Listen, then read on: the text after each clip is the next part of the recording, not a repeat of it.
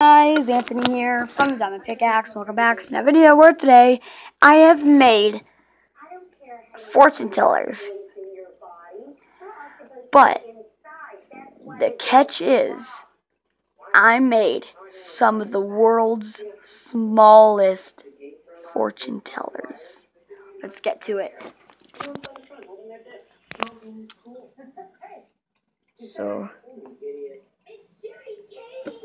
there's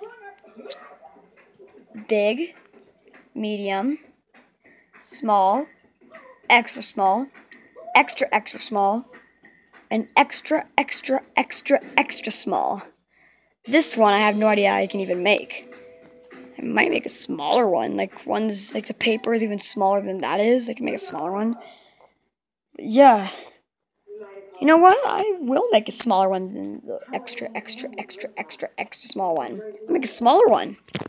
I'll be back in a little bit. Sometime later. Okay, guys, I'm back. Right there.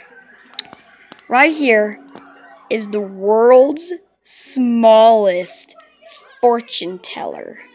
I didn't do good, but still, it's pretty small. I did fold and everything. It's kind of small.